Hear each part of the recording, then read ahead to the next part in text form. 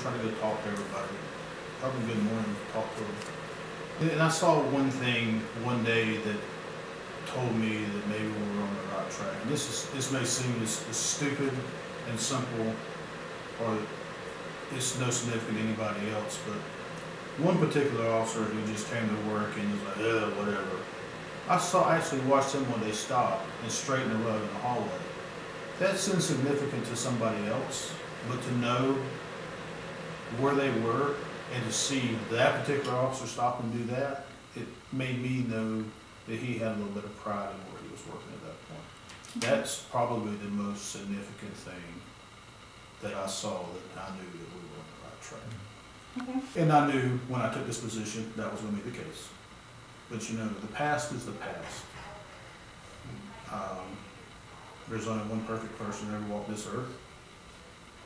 And I'm not one that thinks just because you're disciplined for something that you're marked for life. Do we make mistakes? Naturally, we all make mistakes. You're held to a little bit higher standard in law enforcement, so if you do something that sticks with you the rest of your life, someone who works in another career field, is not going to affect them throughout their career. But you know what? I own up to my mistakes if I make them, and I've made mistakes. But it doesn't change how I am today as far as the mission I have, the hopes I have, and what we're going in, the direction we're going to take things.